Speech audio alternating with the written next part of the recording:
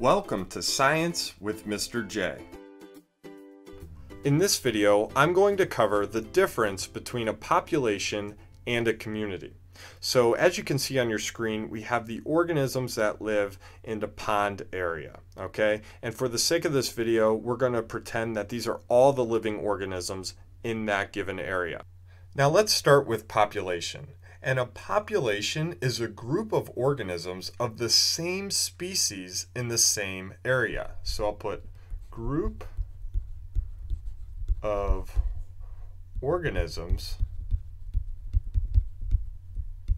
of the same species. And it's in the same given area. So for example, our living things in the pond here, a population would be our population of this particular type of frog. So I'll circle our population of this species of frog here, and that would be a population. We would have a population of our specific type of lily pad, a population of dragonflies, so on and so forth.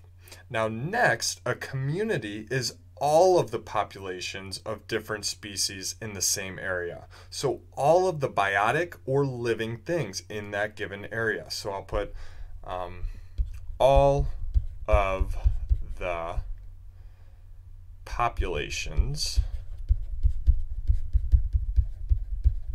in a given area.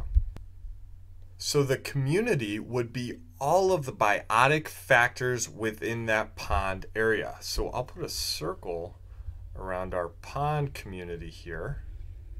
So again, it's all of the populations in that given area. So it's going to include all of the living things. So here is our circle around our pond community. So there you have it. There's the difference between population and community. Again, a population is a group of organisms of the same species in a given area, and then a community is all of the populations in a given area.